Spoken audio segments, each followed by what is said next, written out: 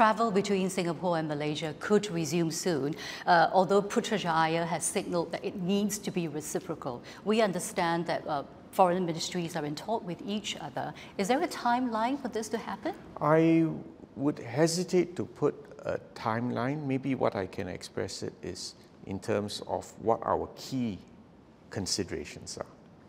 Number one, public health.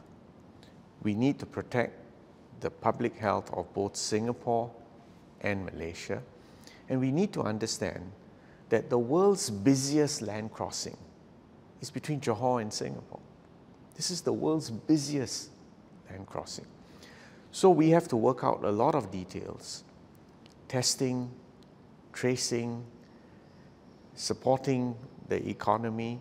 At the same time, as I mentioned earlier, we have kept the supply chains open throughout this crisis, and we've got to keep that going. So to be frank with you, right now, literally, we are phone calls and the papers and phone calls being exchanged.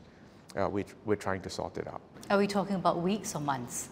I would prefer, the sooner we can arrive at some agreement, but the agreement is likely to take a step-by-step approach. So I do not see it possible to have a big bang complete, no holds barred, no restrictions, no tests. I think that would be unwise. But we can open up in steps, have the appropriate measures to test people, contact trace people, because when you open up, your risk will inevitably increase. And we have to work out those protocols and to make sure those protocols are effective on both sides of the causeway. So just give us a few, I would say, days to weeks.